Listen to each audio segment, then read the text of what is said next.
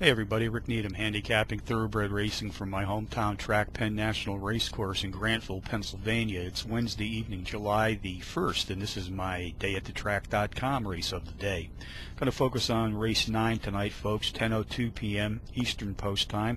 5.5 furlong sprint on the dirt track, 3-year-olds and up race for a claiming purse of $13,000. Contenders: number 5, Beer Boy, number 11, Imaginary View, number 8, Carolina Power, and number 12, Budka. Number 5, Beer Boy, qualifies as a Trackmaster Plus Power Pony, is both the speed and pace profile leader in this field, sprinting at or about 5.5 furlongs on the dirt, has hit the board in 4 of his last 5 starts, with 3 of those efforts, including a win in his last outing, also qualifying as power runs. Jockey Oliver Castillo and trainer Todd Beatty sent him to the post for the Wednesday finale tonight. They've hit the board with 55% of their entries saddled as a team to date. Number 11, Imaginary View, 4-1 in the morning line, drops in class by 3 units. His recent past performance sheets show a maiden-breaking power run win in his 3rd race back.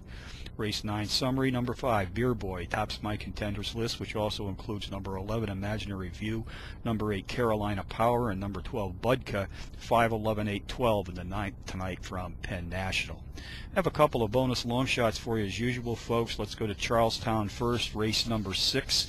6-1 shot. Number 7, Point Blake, the overall speed leader in this claiming field, sprinting at or about 6.5 furlongs on the dirt.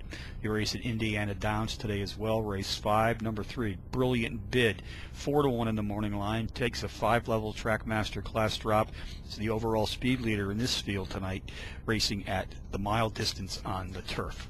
So handicapping from Penn National on a Wednesday evening, Rick Needham for dayatthetrack.com, where you can, of course, wager on these races, including the long shots, reminding you, as always, to please bet with your head, not over it.